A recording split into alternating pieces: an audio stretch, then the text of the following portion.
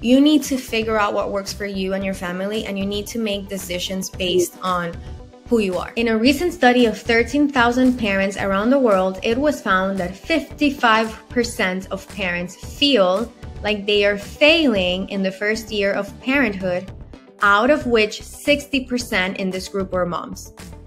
Most than half of this group of people who feel like they are failing are moms. The other 40% we're assuming are dads.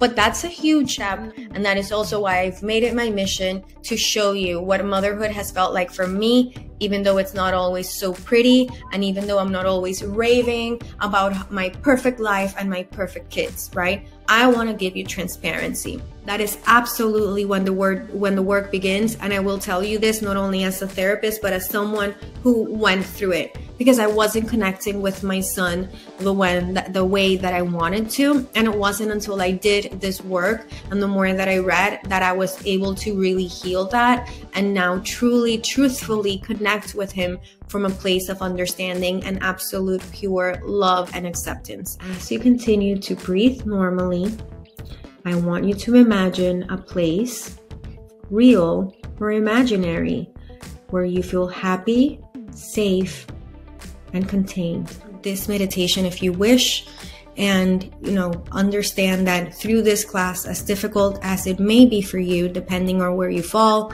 that this is a safe space, and I'm always here for you if you want to connect one-on-one. And the way that your brain automatically thinks and connects with each other will help you make sense of or lower down your reactivity when your child is going through a crying spell or asking for help, right? In those moments when you want to blow up, this will lower down your reactivity. It will also change the way that you relate with your child, not only in the moments of chaos, but even in the simple moments, and the way that you redirect in moments of stress. That if we live a life of intention according to our top 3 to 5 values, then everything will make more sense and it'll flow easier in your life. I value honesty. So at work, because I value honesty, then I always try and strive to provide services that I know are in the best interest of my client, right?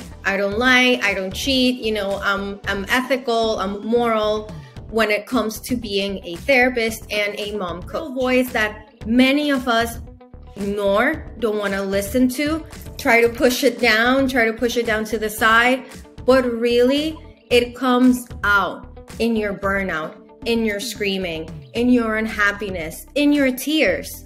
It's trying to come out.